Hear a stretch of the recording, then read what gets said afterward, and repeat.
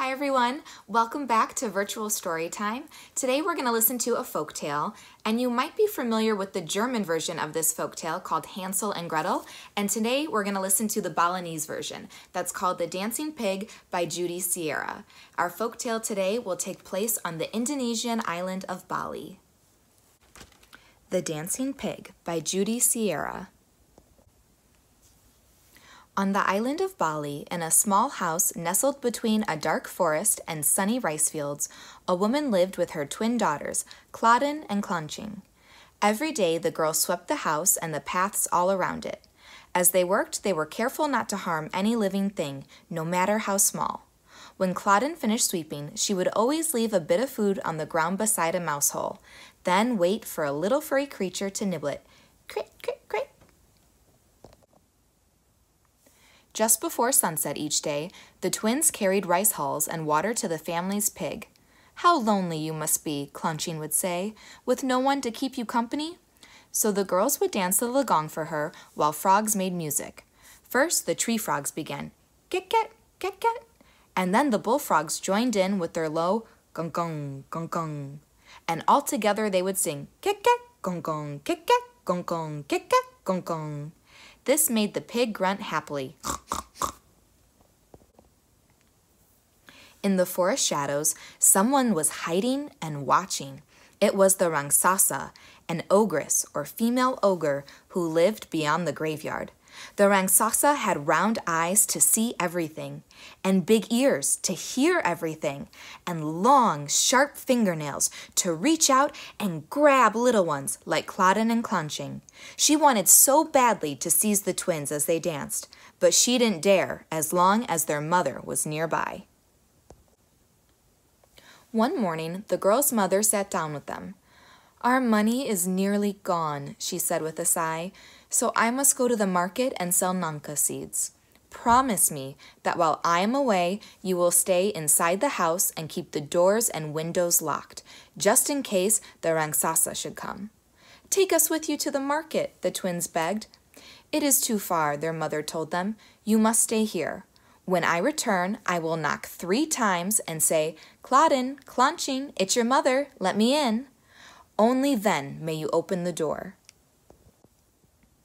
The rangsasa watched and listened that day, and the next day, and the next.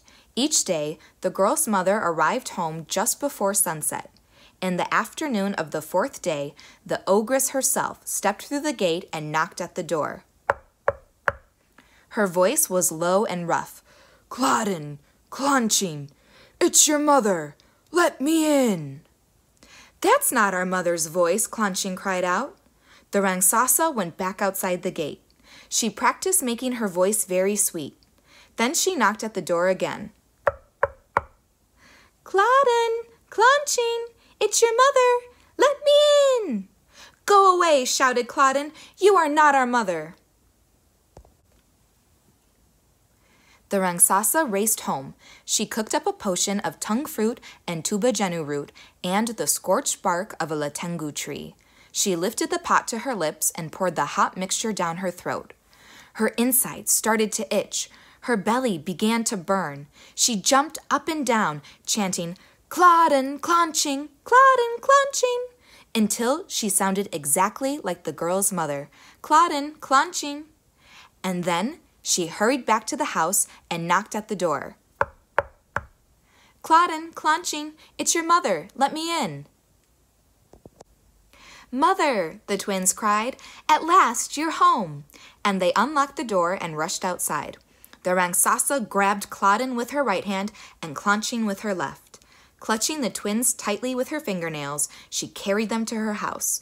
She pushed the 2 girls into a wooden chest, closed the lid, and tied it with a rope.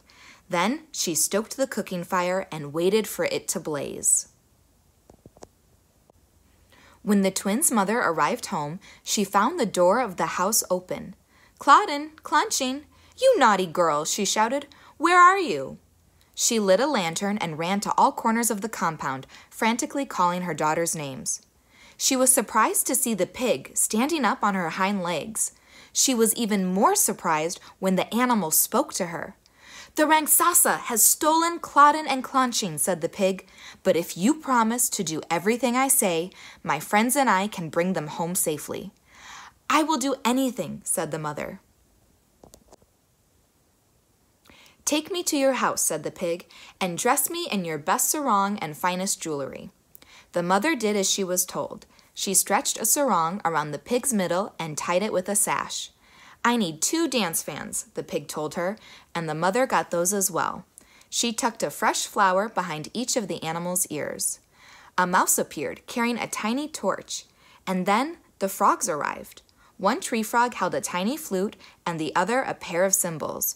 A big bullfrog carried a gong, while a smaller one toted a drum.